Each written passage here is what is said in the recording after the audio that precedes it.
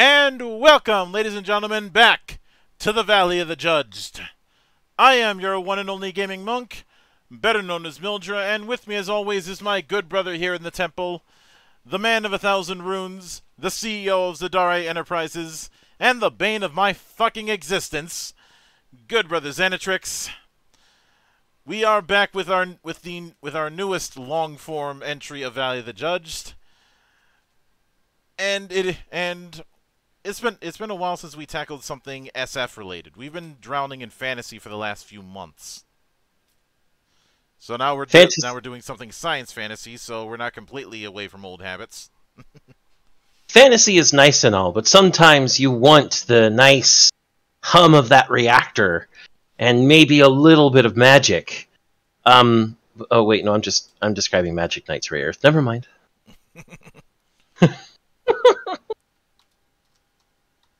As always, this is your call to arms. Join my robot test pilot program today.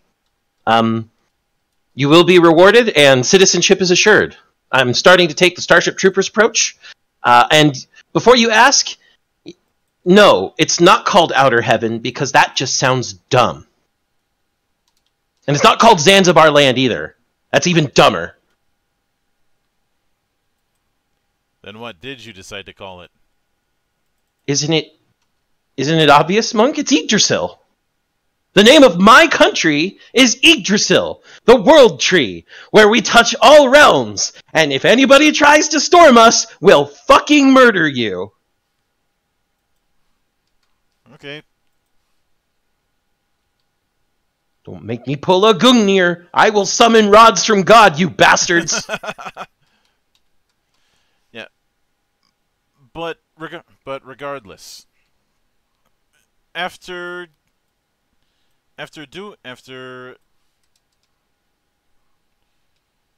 spending the amount of time that we did on Heavens and Heresies, which was a good time, and as I mentioned before, it won't be the last time we tackle it. I wanted to venture into something a little bit away from the usual D20 and fantasy fairs, largely because I didn't want that to be the sole focus of this series. You know, variety is the spice of life, and I've made it clear I don't want to just be a one-system guy when it comes to this channel. Not to mention, Monk and I are big foodies, both literally and figuratively. Mm-hmm.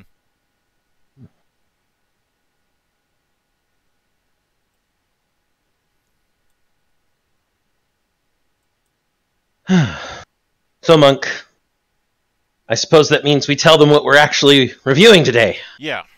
So this is Veil of the Void. It is going to be on the science fantasy end of things, as if the cover wasn't all that obvious. We're going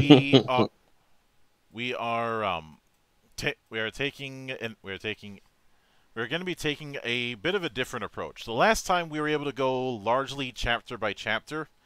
This time around, we're going to be jumping around a bit into an order that I find a bit more apropos for this setup. Not saying that the creators of it should drop everything and go with the chapter order we will, but I didn't want us to be bouncing back and forth between things. So this is the order that I ended up sticking to. Indeed. Now, for this particular episode, we are going to focus on two things: the general introduction and the core rules. Further chapters will be more specific, since I actually have a set of graphics I can use to separate each episode, as opposed to what I've had to do in the past. So, and as a note of full disclosure, I did back Veil of the Void Reforged originally in PDF version. Then Trevor sent me a physical copy, a bit late because there were shipping issues, i.e., wrong address. Trevor's fault. I've interviewed Trevor in the past here on the channel. So all things to keep in mind for this. So we start off with the general introduction, where Veil of the Void calls itself a beginner-friendly role-playing game focused on story, flavor, and most importantly, fun. If you're a pro at role-playing games, you'll find the rules and versatility to build anything you can imagine. And if you've never played a role-playing game before, don't worry, we'll explain all these terms. A lot of this I'm going to be skipping because, well, you don't need me to tell you what a role-playing game is for the umpteenth time. I don't know, there might be some people watching who might, but, you know, they also think that their favorite flavor of crayon is purple. Oh, so they're Russell Westbrook fans. Or jarheads. Mm-hmm. I'm kidding. I love you guys out there, but, you know, internecine rivalry will never be trumped within the armed services of the U.S. That and I think everybody's got one story of special forces doing something stupid. With TikTok now more than ever. I think one of the more mundane ones is using a cannon to wake somebody up who fell asleep. Yeah, that tends to get you, you know, kitchen duty, potato duty, or whatever else for weeks on end. Oh. This was way out there. So I think it's a case of when you're out in the middle of nowhere with nothing to do, people get creative. And not always in the best ways. Oh, there was that whole time when Zach ended up punching a hole in a vehicle's ceiling by accident because he made a miniature cannon out of boredom. Yeah. But that being said, skipping a couple of paragraphs, it then goes, Veil of the Void has its universe, classes, and species, but you can use the rules in any setting or genre. I don't know about that. Whenever I hear that, and no offense, Trevor, but house ruling, i.e. the homebrewing thing that they bring up, that's going to be a case of that's jury's out on that, because how many times have we seen it where somebody says that and yet their system is clearly meant for specific playstyles? I mean, what about the thing that we harp on all the time that says that? Hi, D&D. Mm-hmm. And before, let me take this time to remind everybody that we are not just another bunch of 5e haters. No, we've had our critiques for long before that. Critiquing AD&D 2. I still hate Thaco. I don't have as much hatred for Thaco as you do, but I'm not going to defend it. Yeah. Now, I would like to say that he acknowledges it has a set universe. Mm-hmm. He says that. But that you can use the rules in any setting or genre. I think he means literally just the gameplay rules. In that case, we're good. Yeah, I don't know that he meant you could use the classes and species, because he talks about the rules as if it's separate from what he just said before. If Trevor decides to pull a Tanner and watch these episodes, maybe he could provide us some clarification. Mm-hmm. But I don't expect everybody to be like Tanner. Well, I will give him credit for having a bit more creative name for GM. In this case, it's Galaxy Master. That is just... No offense, but that just smacks of someone who's played a little too much paranoia and likes to try and inspire a little bit of conflict between players and GMs. I don't know. Are you cleared for that, citizen? Yes. I programmed Alpha Complex. So moving past that, we're using 6-sided dice, which is another reason I picked this because we won't be dealing with D20s. So Do I have to go grab my 108 D6 again? No. Oh. So now, fortunately, that's just the introduction is just 1 page long, which is a step up. But next we're going to shift a little bit into Chapter 2 rules. And can I just say that I am super happy this PDF actually has a table of contents. Yep. And just so I can just to make sure I get the graphic properly taken care of, let me switch to that one right now. I probably should have put them side by side, but oh well. So, I don't know who he got to do this art. I assume the graphic you're using is the actual graphic for Chapter 2. Mm-hmm.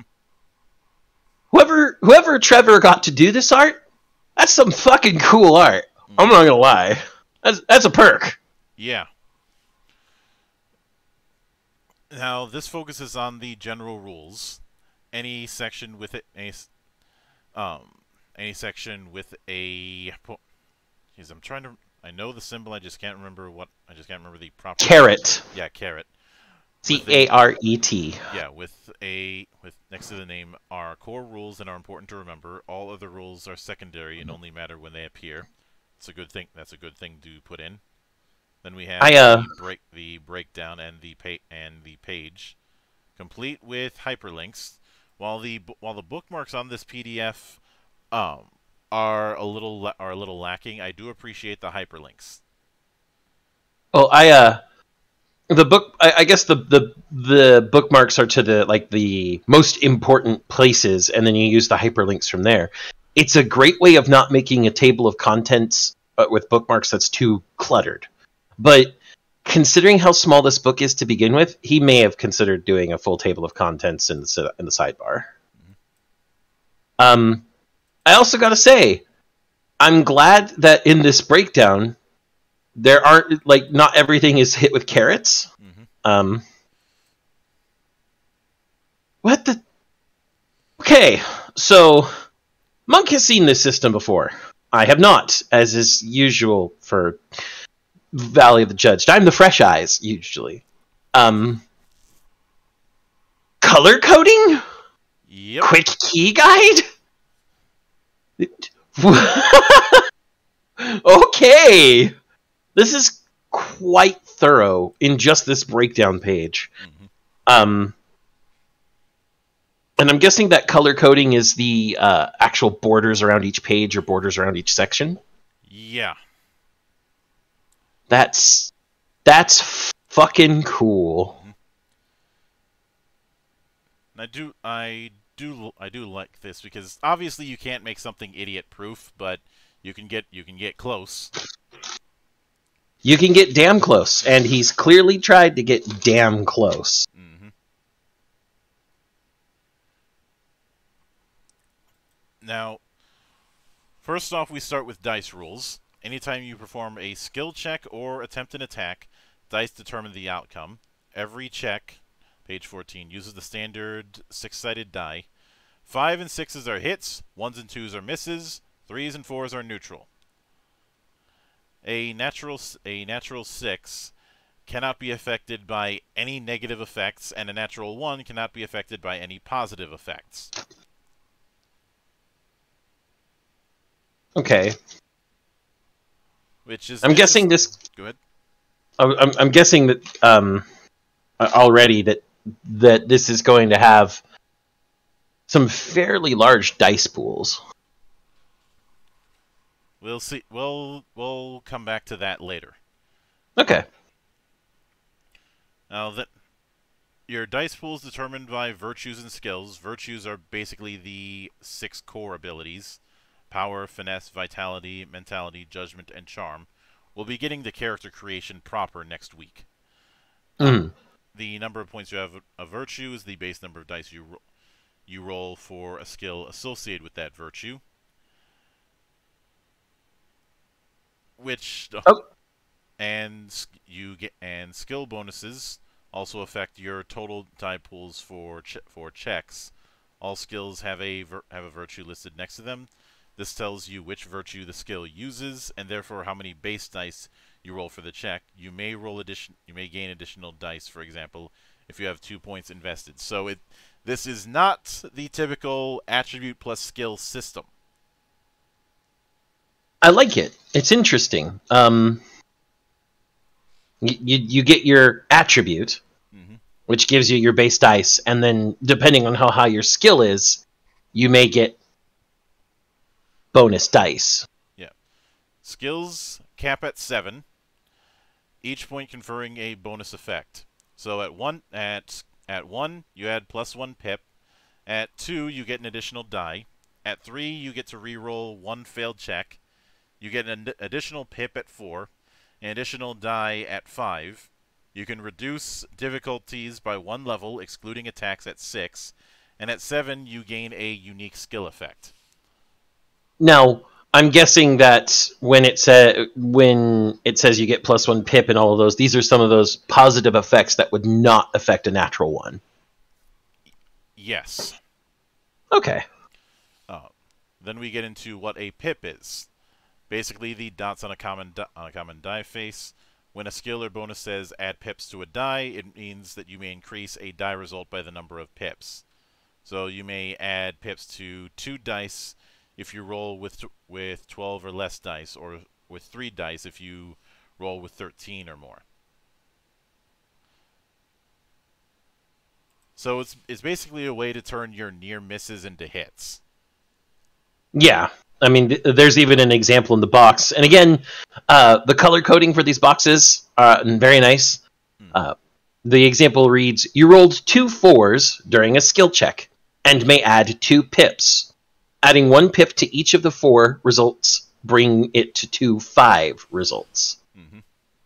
That's an interesting skill bonus system. I like it. It also is a way to turn those near botches into just neutrals. Yeah. Then we have auto hit and auto miss dice. When a skill, class ability, or GM gives you an auto hit / miss die on your roll, you add 1 additional die to your pool. Instead of rolling this die, place it onto the 6 side if auto hit, or 1 side if auto miss. Why am I being reminded of the hard dice from the One Roll engine? Because it is. And we also have a thing of auto hits / misses count towards a critical hit / miss. You must roll at least 1 natural hit to succeed a check.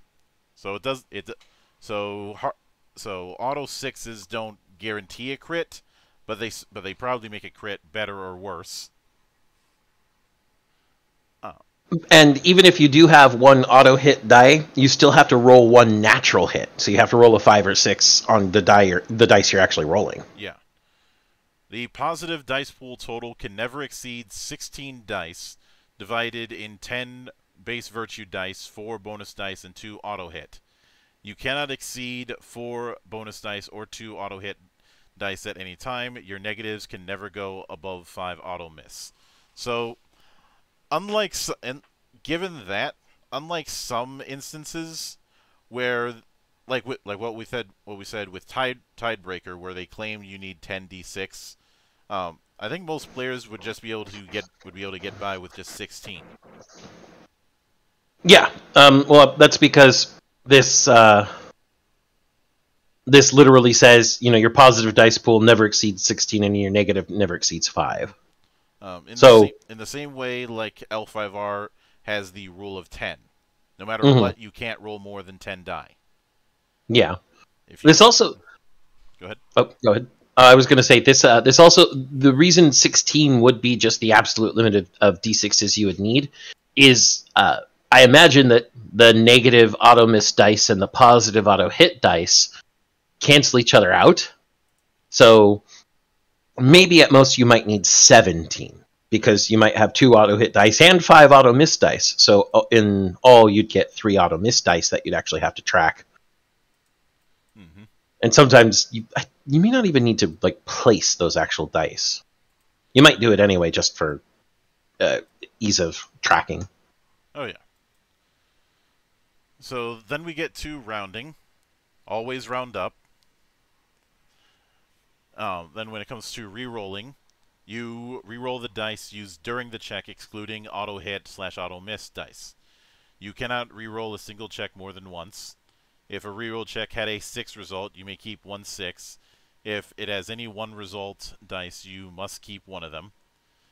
If you re-roll a critical miss, 5 or more 1 and 2 results, you must keep 2 1 results.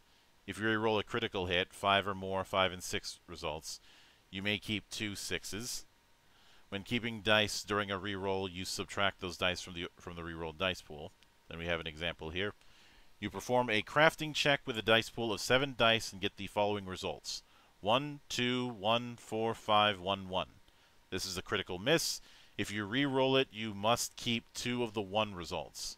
You would never set these 2 1 results aside and re-roll your new total dice pool of 5 dice. Given that, I think it's a way to say that re-rolling is not a case of a reverse card. Nope, just an attempt to make sure that the check at least goes somewhat your way. Yeah. Speaking of that, then we get 2 checks. There are 3 types: difficulty, contested, and group.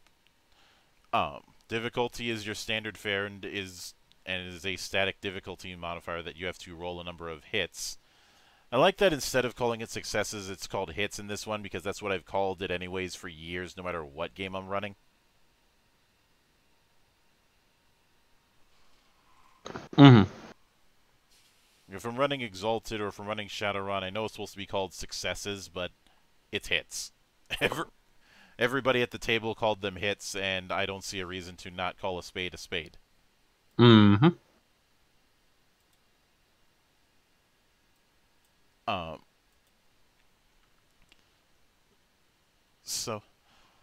And let's see, easy, 2 hits, and then it goes up by 1 for almost each difficulty level after that, except for impossible, where you've got to get 12, and better pray to RNGesus if you're trying to get 12 hits. Unless you have, the maximum amount of dice in your pool, which includes 2 auto-hit dice. Mm-hmm. In which case, it's only 10 hits you're rolling, with 14 dice. And, of course, if you don't have the required amount of dice, you can't succeed. I'm glad that says that. I mean, you'd think it would be obvious, but I'm glad that says that. Well, I'm glad that it says it, because you've probably, you, much like myself, have had to deal with that person who goes, I have a 5% chance to succeed. No, you don't. You have a 0% chance to succeed. Because I said so. Or, in some cases, the dice gods decide to be cruel and you roll a natural 1. Go watch Darkness Rising, people. And if it goes on to say, if you cannot succeed at a non-attack skill check and you have 0 to 2 skill points invested in the skill, you may perform a advantageous failure action. This allows you to take an advantageous failure to cause a smaller effect and gain a successful roll on the check. And we'll go into that later. Example, you are not trained in programming and roll with 4 dice, but are attempting to shut down an auto-defense turret with a tough 5 check.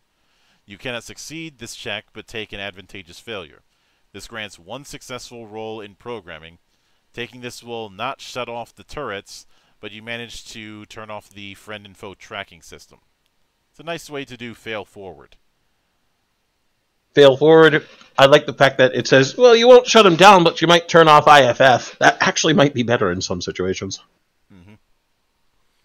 Let's see. Then we have contested check, which works about the way you'd expect. Both parties roll. Whoever gets more hits is the winner. Mm-hmm. Uh, And ties are re-rolled until one side is victorious. mm-hmm. Then we have group checks and assisting, which occurs when 2 or more characters work together. You subtract the total number of misses from the total number of hits.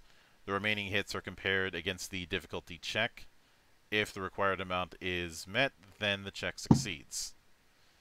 Instead of rolling a group skill check, you may assist, adding an auto hit die to the final pool. If assisting and the check succeeds, you gain a successful roll in the used skill. Up to 2 people may assist. Nice. Again, pretty standard fare. Then we get to determination. For every 2 points invested in the judgment, you gain +1 bonus max determination point. Your max determination is equal to your level plus bonus max determination. Example, at level 7 with 4 judgment, you would have 9 max determination. The GM decides when these reset. With determination, you can spend 1 point to add 1 pip to any die, including damage. 2 points to reroll your check. May reroll a previously rerolled check once per round. Or 5 points, force an adversary to reroll a check. That's interesting. Kind of feels like the momentum that we saw over in the Tiebreaker quick play. Yeah, I could certainly see that. Then we have critical hit and miss. If you roll 5 or more natural hits, you roll a critical. And if you roll 5 or more natural misses, it's a critical miss. These do not mean you automatically fail or succeed a check, but they can help or hinder you dramatically. If you roll a critical but fail the check, that's an advantageous failure. So probably just like the previous advantageous failure rule. Yep. If you roll a critical miss and succeed the check, it's a unfortunate success. So you succeed, but... It's the computer die all over again. Yep. If you roll a critical miss and you fail the check, it's a critical fail. So you failed and... Yep. And a critical success is when you roll a critical hit, exceed the difficulty, and succeed the check. So you succeed and... And there are examples for each of these. Again, the critical hit but fail with the advantageous failure. You are performing a check to hack into an AI and roll a critical hit but fail the check. While you fail at hacking into the AI, you do open a backdoor access port that might allow you to try again next time with an auto hit die. With the unfortunate success, while performing the hack against the AI, you succeed at hacking the unit. However, the auto defense system activates. The AI goes haywire and attacks everything around it. The critical fail, while attempting to hack the AI, you trigger its defense system. This locks you out of attempting another check and sends out an electrical spark that inflicts 10 damage to you and all nearby allies. And then, with critical success, you attempt to hack the AI and must perform a problematic, 7 hits, programming check to do so. On your check, you roll 8 hits. This would cause a critical success. Not only do you hack the AI as you intended, you also gain full control of it for an hour. Wait, what? What's that last one? Finally, you might roll a critical hit and a critical miss in the same roll. What? There's a bit of crazy. Why do I hear Malkavians?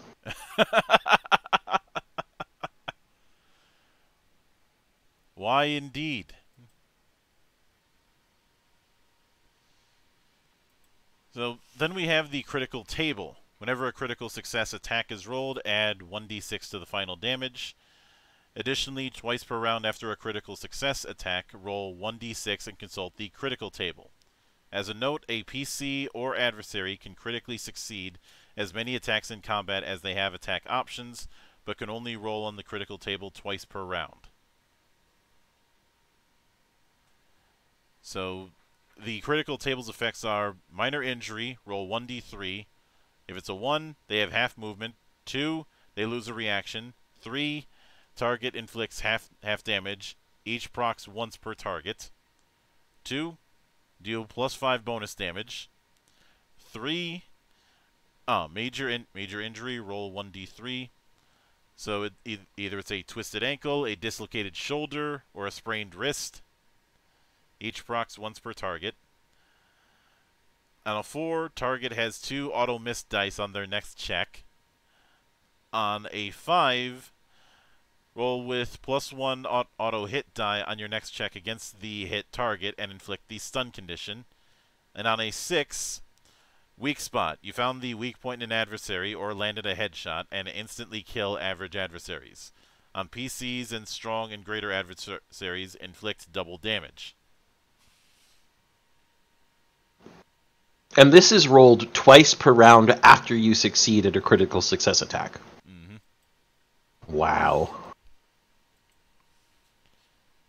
And it says critically succeeding a medicament check during a short rest heals major injuries. Minor injuries heal after combat ends. If target is inflicted with all 3 minor and major injuries, add +1 to all rolls on the critical table.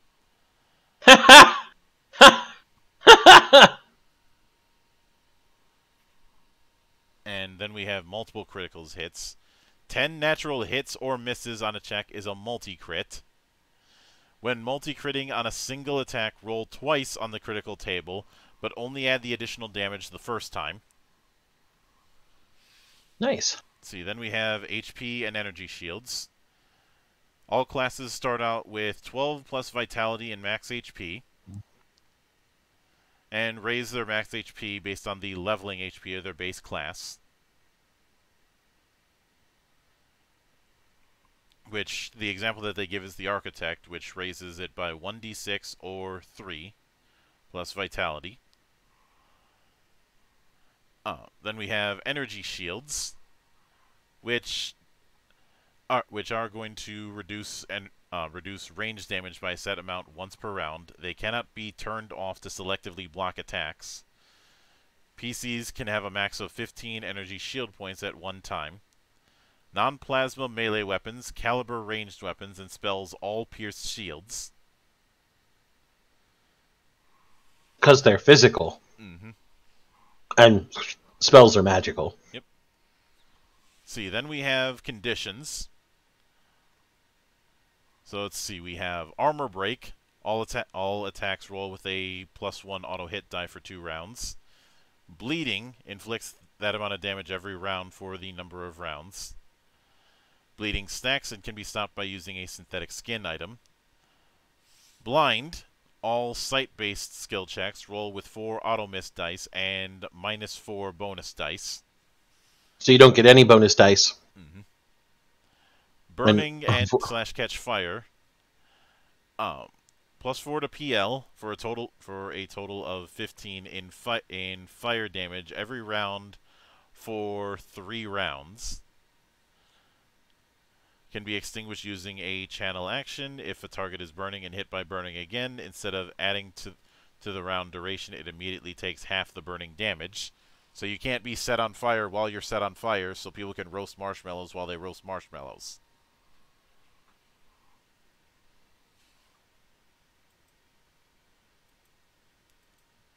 Just remember, give a man a fire and he'll be warm for a day. Set a man on fire and he'll be warm for the rest of his life. The truth. Then we have Confusion. They'll attack the nearest creature, whether friend or foe, last 3 rounds. If there are multiple nearby units, roll to determine which will be the target. Then we have Darkness/Dark. See the blind condition. We have Dim Light. Roll with 2 auto-miss dices and -2 die on all sight checks. We have Drained. All outgoing healing is halved for 2 rounds. Fear, a contested mentality power check, and on a failure, run base movement away from the square or being that caused the fear. Activates reactionary strikes, which we'll get into later. Grasp, at the start of each turn, perform a contested muscle/power check. If they lose, they cannot perform actions or reactions. It's nice. It's always nice to have simple grappling rules instead of the column of text we had to deal with 20 years ago. You mean the column of text that any good GM ignores and just says "fuck grappling"? Yeah. Madness. Roll 1d6 and consult a chart. On a 1, you're knocked prone and screaming in laughter for 2 rounds. If hit, you can perform a mentality check to wake from the nightmare. On 2, you attack the closest unit with an auto-hit die, inflicting an additional 1d6 damage. On 3, you take an immediate 10% max HP and chaotic damage and have paranoia for 2 rounds, gaining an auto-miss die on checks while within 8 squares of another ally. On 4, a maddening sickness affects the unit. For the next 3 rounds, all incoming healing is negated.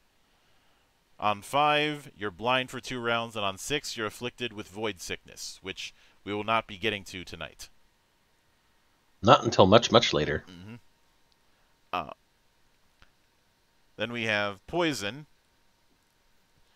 Take PL in physical damage instantly, then roll 1d2. On a 1, you're inflicted with sickly. On a 2, you're inflicted with drain. Then is prone. You're knocked onto your back or front, and half movement is required to get back up. You lose reactions while prone, and melee attacks against you have 1 auto hit. On sickly, all incoming healing is halved for 2 rounds. On stun, you lose an action, reaction, and half movement on your turn. Cannot be stunned for another 3 rounds. It's a good way to avoid stun locking. Yeah. Then we have suffocating. You suffer 20% of your max HP and damage every round. 5 rounds and you die. Better not telefrag yourself. And taunted. You must attack the taunting unit. If you attempt to attack anything other than the taunting unit, you'll have to perform a hard 4 mentality check. If you fail, you must attack the taunting target. Lasts 2 rounds. So then we have death and resurrection. And when you go to 0 HP, you go into a down state and start counting negative HP. You have a total of 8 negative HP. When you go into the down state, you start at 0. During a down state, you have 1 action you can take per turn, sustain. When performing this action, roll a d6. If you roll a 5 or a 6, you gain 1 death hit and do not add to your negative HP. A 1 result makes you lose 2 HP instead of 1. 4 death hits stabilize your character to 1 HP. I certainly like that over the 3-strike death save thing I've seen in certain games. If you do not or cannot roll a death hit, you lose 1 HP. When you reach a negative HP of 5+, you are knocked unconscious, preventing you from performing any actions, and will lose 1 HP a round until you reach negative 8. At negative 8, you die when the round ends. Someone can perform a difficulty 4 medicament check to stabilize you, bringing you back to 1 HP. If you're knocked down to 0 HP again, the cycle repeats.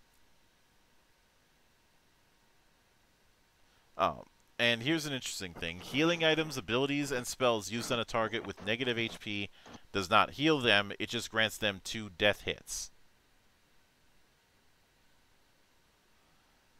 And can only affect the same target once per round. So, no Phoenix Downing your way out of boss fights.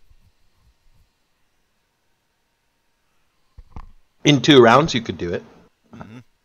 Yeah, but that whole thing of quickly getting back in the fight, not happening here. Yeah. Let's see. If your character dies, there's a chance for resurrection through spells and items that beseech Eloa. We'll get to that later. Resurrection is not easy on a mortal soul.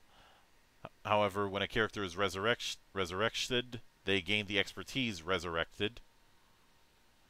Let's see, then we go into healing and rests. Um, so a rest is basically downtime. Um, it can which is going to heal HP, some abilities, and the charge state, which is, as I recall, basically cooldown for certain abilities. A short rest is 1 to 5 hours long, and you heal half your missing HP. Your realm charge states, we'll get to that later, reduced by 4 points. Some class abilities and points also recharge during a short rest. A long rest is 6 to 9 hours. During a long rest, all actively resting party members heal up to full. The energizing state resets to 0. Most class abilities / points that require a rest reset during this time. Entering combat cancels a rest. Yeah, I think you need to be Drunken Master in order to be able to enter combat while sleeping.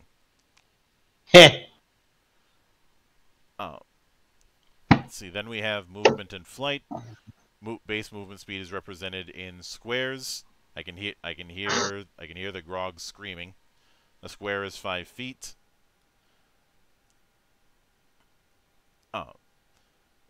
Then we have flight, which I'd say works about the way that you would expect. Although flight adds to your max movement speed when you're in midair, which means that it's not a case of separate movement rates as it is in a lot of other cases. So if you've got a lot of movement as it is, and then you get flight, you get more. Well, and you get that no matter what phase of flight you're in. Mm-hmm. It says if you're on the ground, you may perform your base movement and then lift off, adding the additional flight movement. Mm-hmm. If you're landing, you may move your flight movement and then move up to your base movement speed. And of course, if you remain in midair, you get both combined. Mm-hmm. If you take this also, good. Oh, I was going to say this also. This also basically, for all of those who remember those dumbass rules, if you are still unsupported at the end of your turn while flying, you fall to the ground. Bullshit things, because something that can fly with a spell or can fly with natural flight mechanics, whether that be air jets or wings or whatever, is going to stay airborne for more than 10 seconds. Oh, yeah.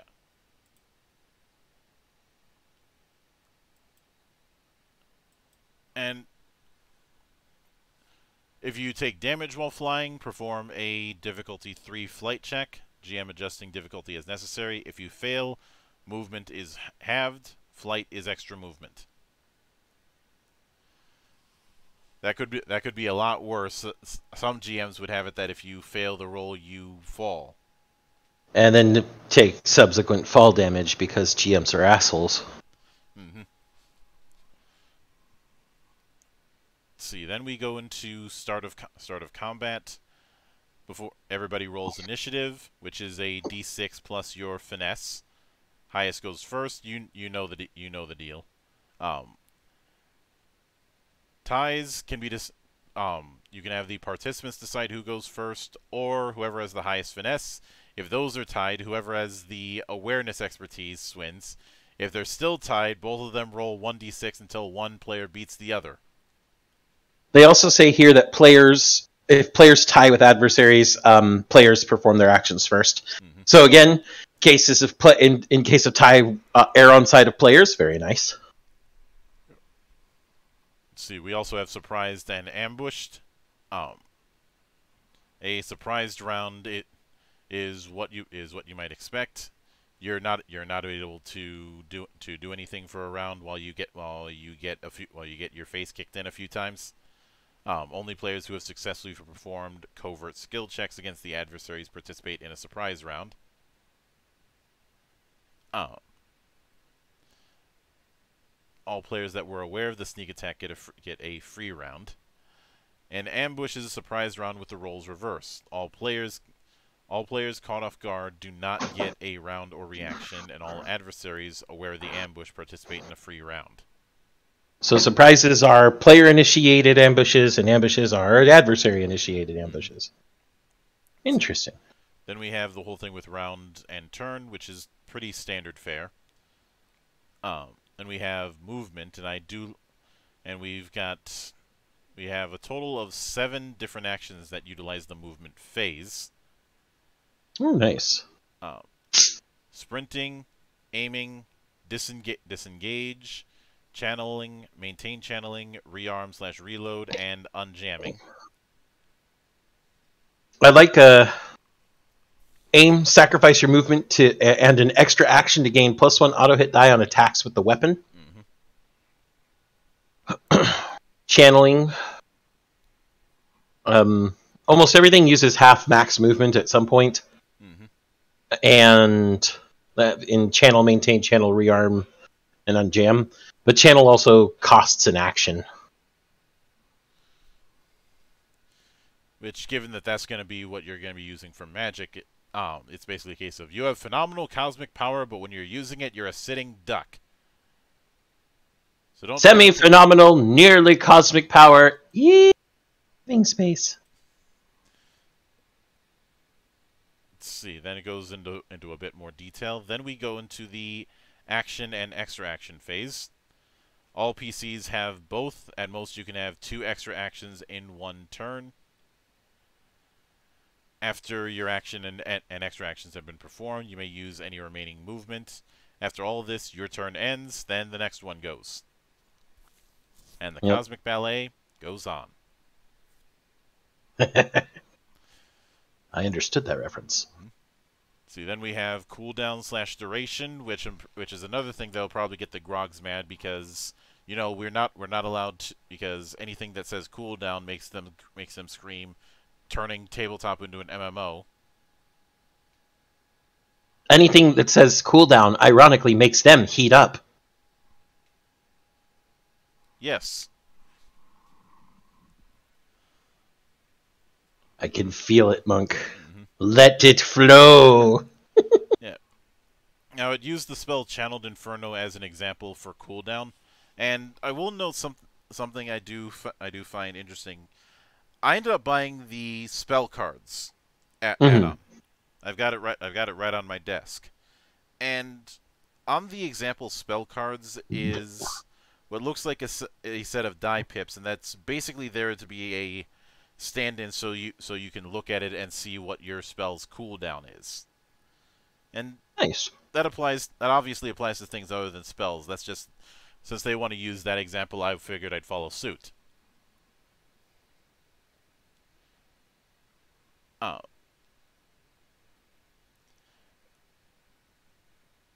And of course, before the action phase begins, each one ticks down by 1. Yeah.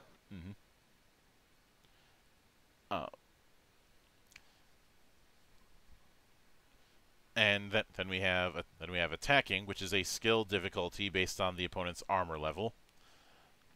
At the lightest, 2 hits. At the highest, reinforced armor, you need 5 hits. Most physical attacks use either power or finesse. Spell attacks use arcanting virtues, so mentality, judgment, and on occasion, power. Whenever you perform an attack, add 2 bonus dice to your pool. Roll that. Go ahead.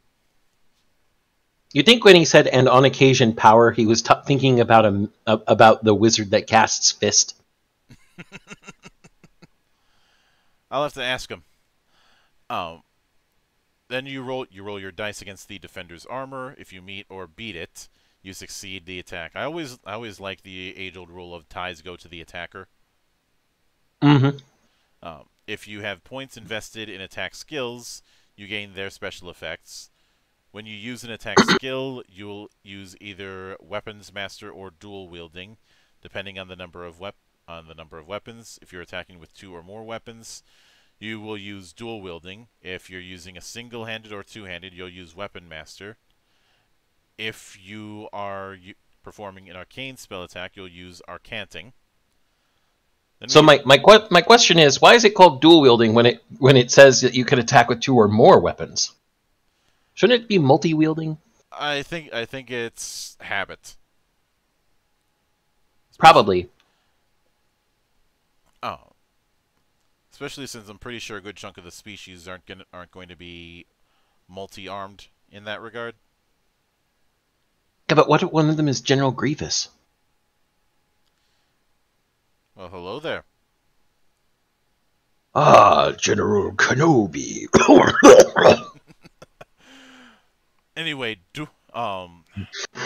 this is interesting to me because we've seen plenty of times that dual wielding is a fantasy everybody wants to do, and a whole lot of RPGs don't know how to do it, or in some cases punish you for doing it. Hi, 3rd edition.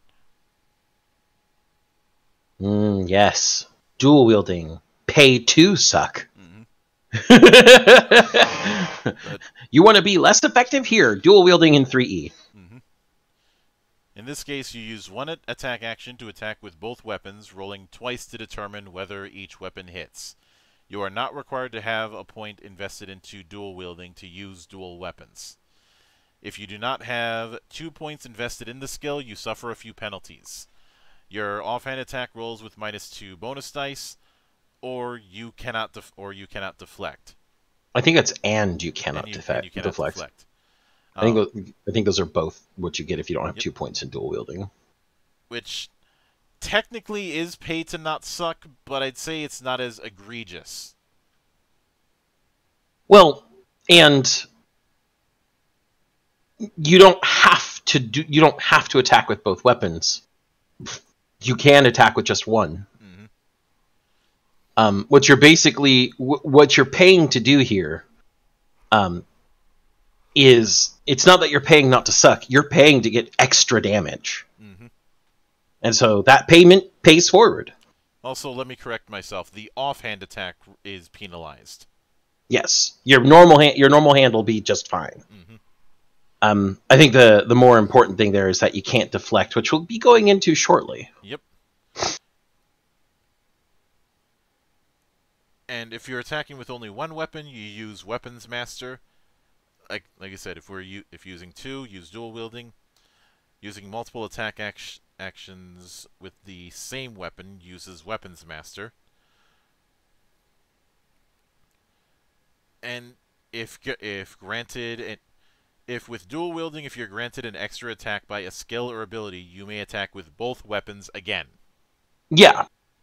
And so that's why I'm saying it's not pay not to suck. It's pay to do better. By paying for dual wielding, you're paying to use one attack action to attack multiple times. Or at least with multiple weapons. Mm-hmm. If you have an extra attack action, you may perform dual wielding attacks at most twice per round, meaning 4 attacks max, 2 by each weapon. You may attack with the same weapon using Weapons Master up to 5 times. I think that's a good trade-off because whenever it comes to dual wielding, there's the question of how do you make it so that it's useful but it doesn't outstrip those who don't want to use it. I imagine dual wielding is something that you might choose to use on a class that doesn't have as many extra attack options.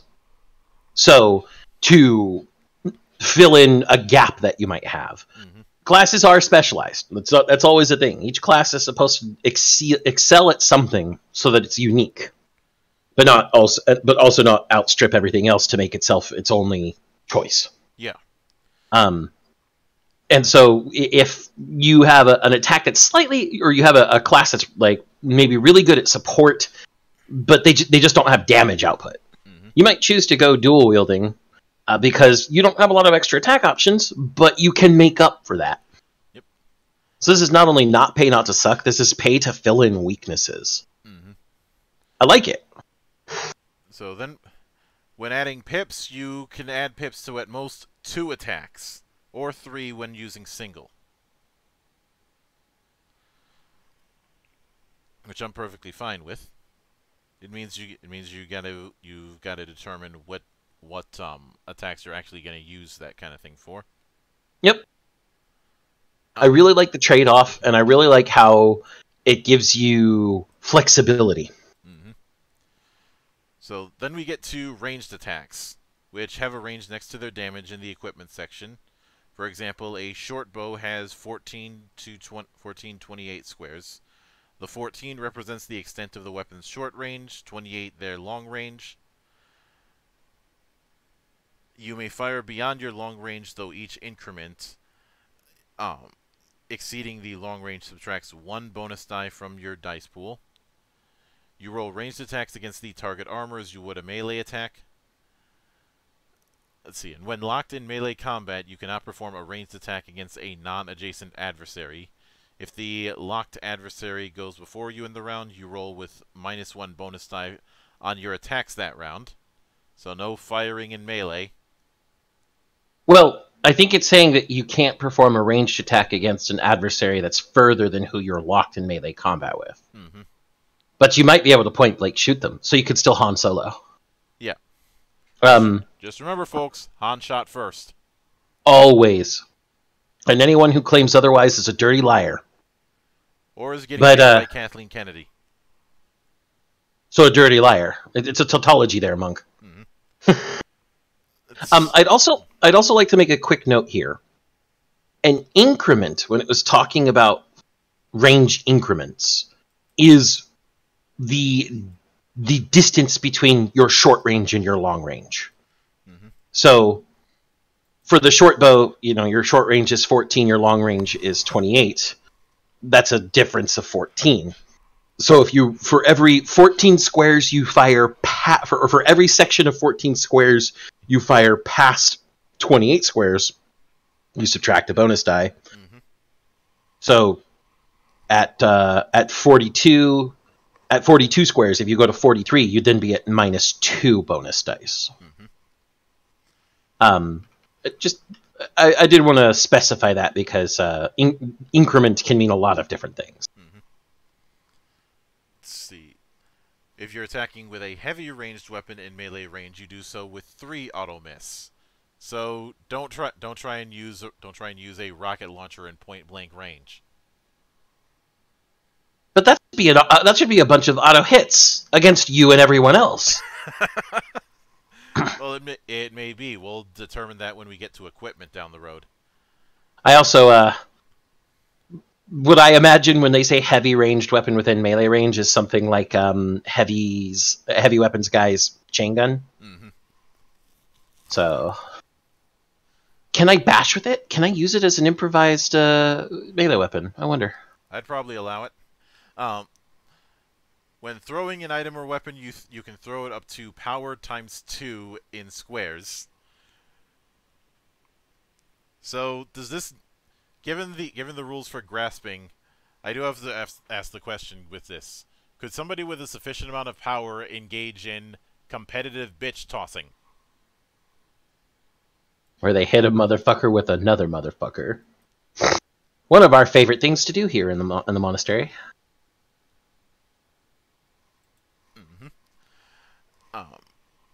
Now, with damage, after it hits, you inflict damage to their current HP. You add the attack virtue used to the final damage. Example: suppose a field knight uses a chain sword to attack. That uses power. After they perform the attack, add the power virtue to the final damage roll. Wow! You just add the entire virtue score. That's cool. Damage is dealt using D6s and is inflicted on the current HP pool. And they have examples of if you're told you do D2 damage, that means a 1, 2, 3 is a 1, and a 4, 5, 6 is a 2, etc. Mm-hmm. Huh. Nice. It said final damage total, so that virtue is a baseline for your damage. Yeah. Yeah, you're gonna add whatever virtue straight up to whatever your damage is. Mm-hmm. So long as you hit, you're doing that virtue plus 1 at the very least. So then we Then we get to damage types. Mm-hmm. Fun. Yep. Let's see. So so there's a few unique ones called complex types, most which include multiple base types. So we have pure, which cannot be resisted or blocked by anything, including shields or abilities. Elemental, self-explanatory. Physical, also self-explanatory.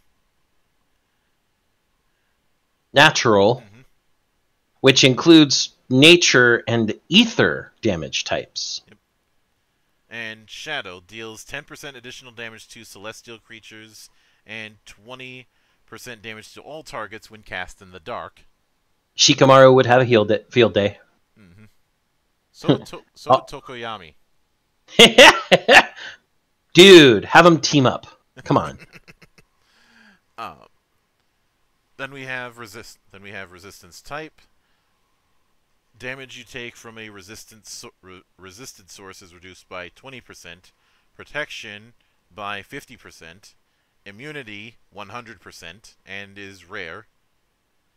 Resistances do not stack, and the highest resistance takes precedence. If an attack inflicts multiple damage types, you require resistance to the multiple types in order to resist the damage.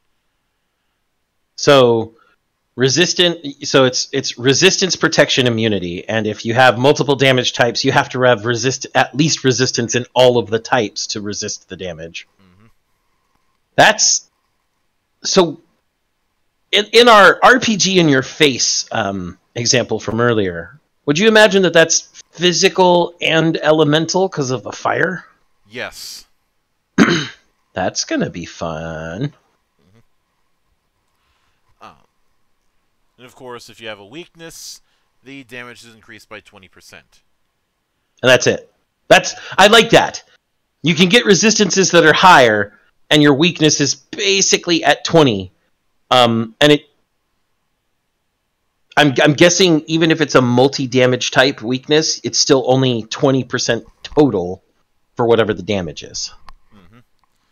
That's what makes sense. Yeah. Then we have reaction. Outside of your turn, you have a reaction. The first one that they mentioned is deflect. And this was the one that we were talking about earlier, that you cannot deflect if you haven't paid for dual wielding when you're wielding two weapons. To deflect, you perform a contested power, finesse, or defense check. Defense may be used only if it has at least 1 point against the original attack roll. If the defender wins, they take no damage. If the attacker wins, it's a success as normal.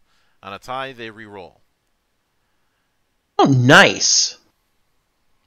An active defense. I like it, but it costs a reaction. Yep. So you get that chance to skip damage, but you're only getting 1. Maybe 2, depending on your class. Who knows? We'll get there when we get there. Yeah. Then we have reactionary strike. Which is, looking at this, it's an AOO. Yeah. It is basically the AOO. And that more or less covers the basics. This was going to be a shorter episode, which I was well aware of that fact, because we're covering the corest of the core part of the die mechanics. So, first things first, I don't think the Shadowrun pounds of dice meme applies here. We very clearly have caps. Secondly, the way that it ends up working, I've always enjoyed pools of D6s because they have a very fair bell curve. They have a fair bell curve, and from outside the actual curve that we're considering, they're just really nice to roll. Now, the pip thing, I haven't seen pip use. The last game I saw have an extensive amount of pip use is stuff like D6. Well, considering that this game does seem to have at least a little bit of inspiration for games that primarily use D6s, I'm not surprised. Yeah. But in that case, the pip was just a static modifier, not a umbrella. Or perhaps parachute would be better. Yeah, a golden parachute. I do appreciate that even though you have shields, it's not a case of that being extra HP in the same sense. It certainly is, but it's not perfect. Yeah, it only blocks energy-based attack types. Mm-hmm. When you use a non, what was it, a non-plasma-based melee weapon, or a caliber-based ranged weapon, or magic, it's very specific. Yeah, non-plasma melee weapons, caliber ranged weapons, and spells. So if you're using an energy-based melee weapon, so a plasma weapon, Mm-hmm. the shield is going to help block some of that damage.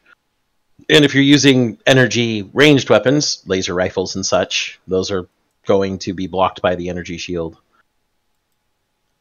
This just means that Blade has an advantage in this universe.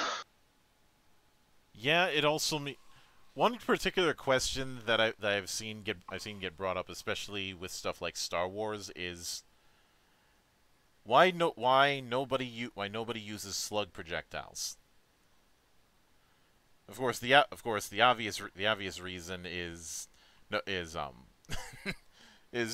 nobody wanting to is the production being too cheap to have those kind of weapons, and later on Lucas being Lucas.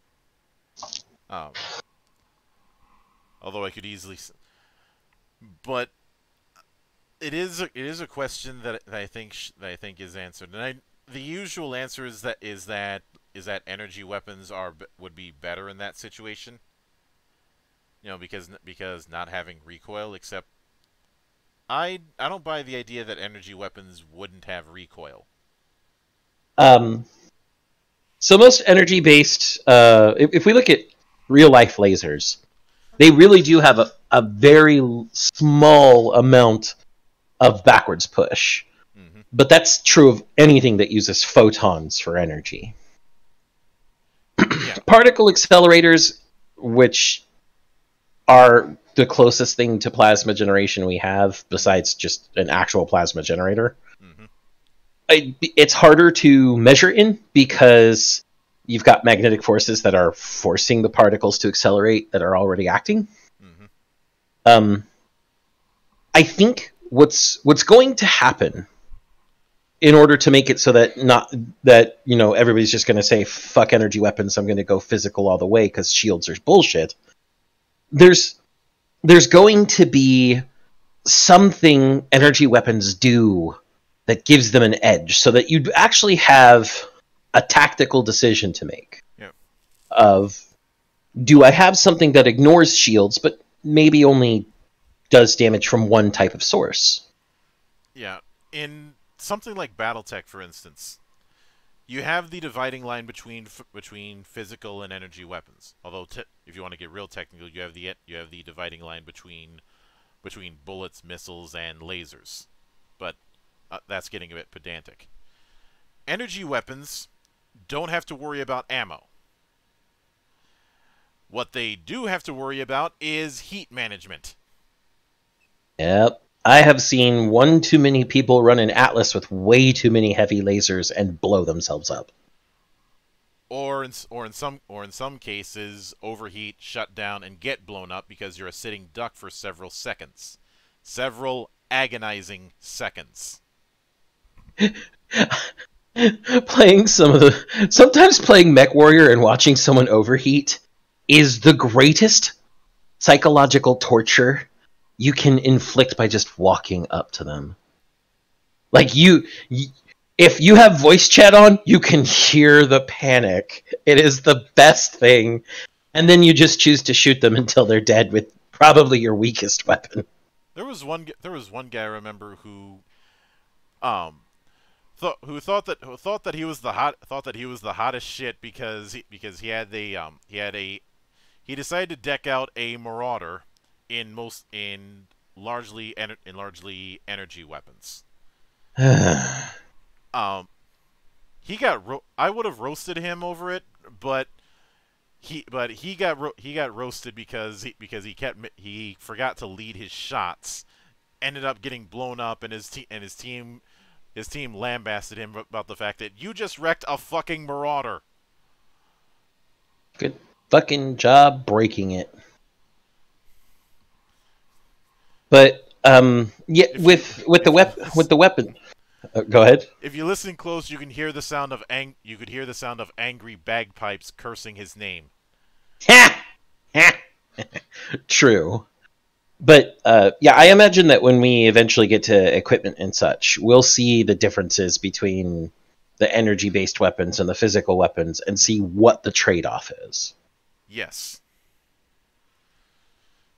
And I'd say another thing that I certainly like is the fact that when it comes to the degrees of success with this, there are positive and negative states. Mm-hmm. Because with a lot of these kind of things, when you have a die pool, it is very difficult to fail, especially the higher die pool you have. Well, and especially with like most games I see that use large scale die pools beyond Shadowrun and other D6 games, it's D10s.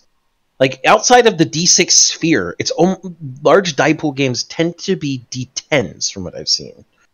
I'd say, I don't know if that's just confirmation bias because of playing so many White Wolf games. No, it is fairly accurate. D10s tend to get used a lot more. I have seen a few that use D12s. Encore uses D12s, and Riddle of Steel used a D12 pool. D12s don't get enough love. No, they don't. But as you get dice pools with dice that have larger face counts, failure is harder than success. Mm-hmm. And critical failure even harder so still. Yeah. I think a D6, because of that bell curve you were mentioning earlier, has a nice the fates are either with or against you type thing going on. It really does feel like chance. Mm-hmm. And I do remember somebody doing found it. Somebody actually did a full on chart regarding the number of success the success probabilities with a certain amount of dice. They went all the way up to 15. I will send you the chart and putting it in put this in Valley of the Judged for you.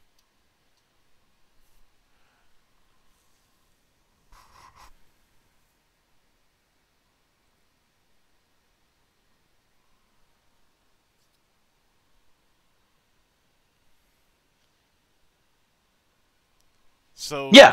Mm-hmm. Higher dice pools, everything curves to your probability of success and your numbers of successes.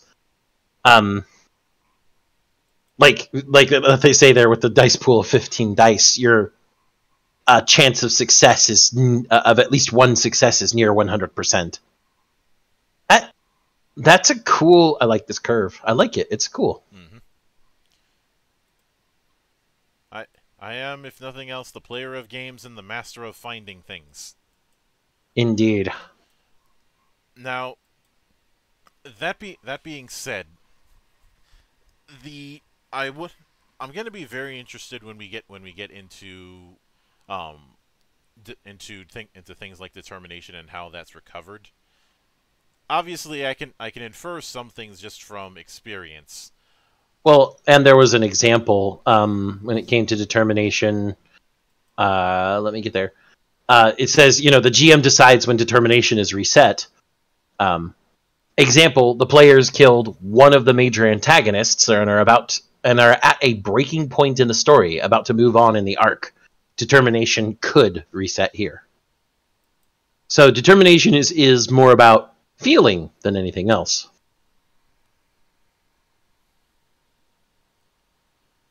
You could also say that your determination refills every session, too, I imagine. Mm-hmm.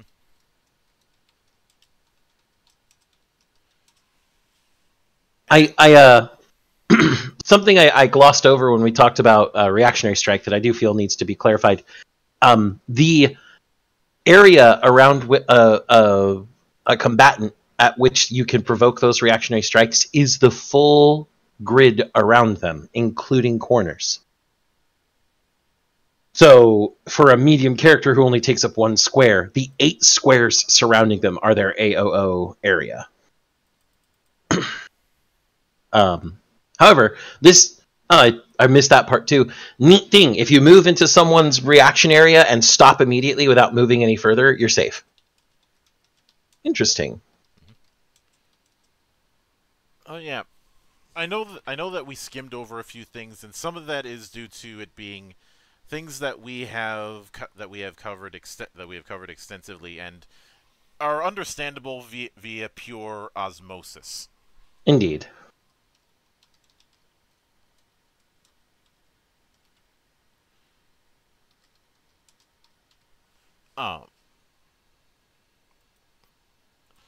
Now, with that in mind, unlike some of the previous times that we've done Valley of the Judge, with this one, it is going to be a bit more in depth. Well, we're usually in depth, but I think you know what I mean. And there are going to be a few interesting moving parts as we go through this. Now, next week we are going to be focusing on character creation, and I'm actually thinking of combining character creation and species, because the character creation section is only about 4 pages. Yeah, and part of your character creation, one of the important parts is going to be what species you choose to be. Obviously, class is the other half of that, but classes are, much like with the last few long-form valleys we've done, classes are kind of the B&B. They're our bread and butter. Yeah, we're not changing the whole thing. We're not changing our habit of having each class get its own episode. That's not changing, but with species, there's usually not enough on the table to dedicate a lot of time to each individual species. Yeah. I will say, Monk, that looking at the table of contents, each species does get a few pages. So combining that with, the character creation section, which is itself only 4 pages, I think we'll have one of our longer episodes. But it's still gonna be good. Yeah, I suppose in that regard we'd have to make up for the small amount of time we've spent tonight, which I knew this was going to be a short one. Well, short by our standards. For those of you who are just new to Valley of the Judged or the monastery in general, if you look at anything having to do with GeekWatch or Valley or any of the other particular shows we do, you'll know that we're a bit long-winded. When you have to cover things in depth, that's what you get. Also, if you want to yell at us for the fact that we can't keep it brief, well, 1, my reviews are far more brief, and 2, blame J. Stephen Anyong, since he's the one who basically beat me to the punch with this kind of thing with his Let's Study blog series. Yep. And 3, fuck you, pay me. Oh, yeah, you want me to make things... If you weren't going to say it, I did. You don't pay our fucking bills, and if you want us to make things shorter, well, make us an offer we can't refuse. And then no show the Oscars. But with that said, I would like to give my sincere thanks to everyone for taking the time out of their schedule to come onto the show. We'll be back here next week with both character creation and a dive into the species, and there are certainly some interesting ones, and since we're not doing fantasy, no elves, though elves adjacents may happen. Beth elves. Fucking Vulcans. Or the Eldar. Oh, fuck them too. I would say that, but they have to worry about Slaanesh doing that for me. Well, that and they have to worry about their, dropping birth rate. They might actually welcome something from outside the Eldar fucking them. Even Slaanesh? No, because Slaanesh makes them die. Then again, suicide is the better option if you end up getting captured and being brought to Kamara. Yeah. Yeah. But with that said, we will see you here next week. So until then, on behalf of the good brothers present and not present, my name is Mildra. I am your gaming monk. Stay fucking frosty, everybody.